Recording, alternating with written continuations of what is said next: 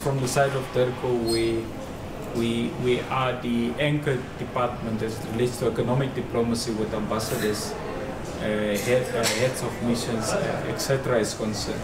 And we are convinced that our presence here in this particular district will enhance the capability of your 7 local municipalities to bring about, better economic fortunes. Obviously, the second issue, it's about human settlements. I'm happy that the Minister of Human Settlements, Minister Kupai, is visiting also the district.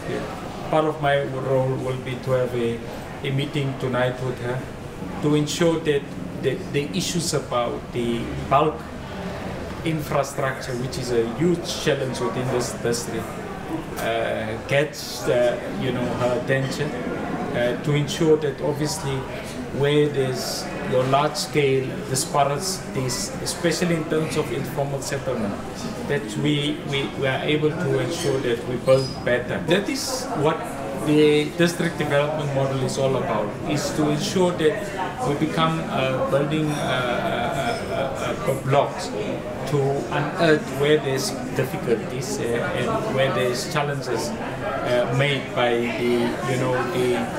the historical lack of divergence as it relates to the 3 spheres of government is concerned.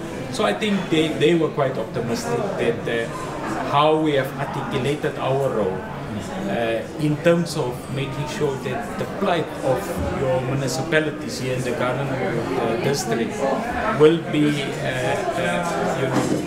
result in prosperity, better coordination, and ensure that ultimately, there's an enhanced quality of life for the people of, which is almost 624,000 people living within this Garden Route District.